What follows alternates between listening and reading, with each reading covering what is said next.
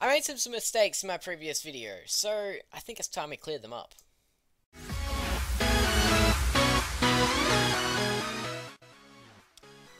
Hello guys, what is up? This is Cowie and welcome back to the Vulture SMP Snapshot server where we do our testing and things for 1.9.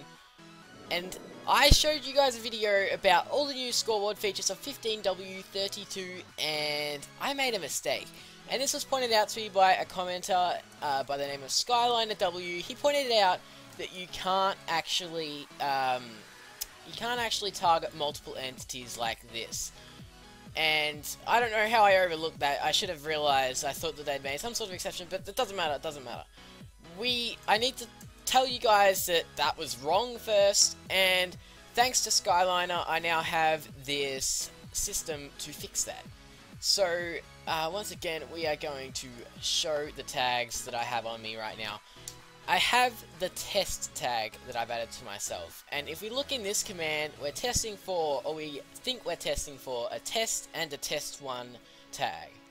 Now this should fail, because I only have test, and of course it does fail. The player cannot be found.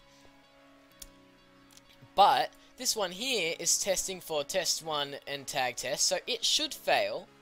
We'd expect it to fail, because we only have test, but it succeeds. And the reason for that is because using this this thingo-majiggo, whatever, it only looks for the last parameter that you have in your command. So it ignores this first one. So this command really, all it's doing is running that. And of course, I do have my test tag on, so it will succeed. And that is what I thought was working, but it was not working. So what SkylinerW came up with was this way of tracking multiple tags accurately. So what this does is it does scoreboard players tag at A, add test 2 and test 3. It will do that successively, like straight after each other in succession. And then this one here is a bit more complex. Scoreboard players tag add at A blah blah blah blah blah test 4.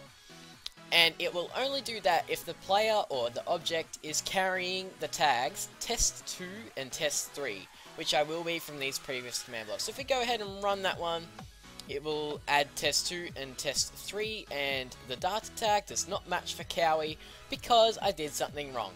I'll be back.